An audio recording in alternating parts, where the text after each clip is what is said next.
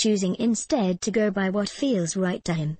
That mindset might explain how Monroe once went against meaningless exhibition protocol 2 years ago, when he pulled a basketball away to prevent John Wall from attempting a self-pass, alley-oop dunk in the inconsequential final seconds of the Rising Stars Challenge. Or 5 years ago, when Monroe was projected to be a lottery pick after his freshman year at Georgetown and elected to return for one more year despite the possible risks of injury or drop in draft stock. And, in a league that is progressively phasing out traditional big men for those who can spread the floor and shoot three-pointers, Monroe continues to be a back-to-the-basket throwback who adds more low-post moves to his arsenal. Monroe is smart enough and strong enough to do things his own way.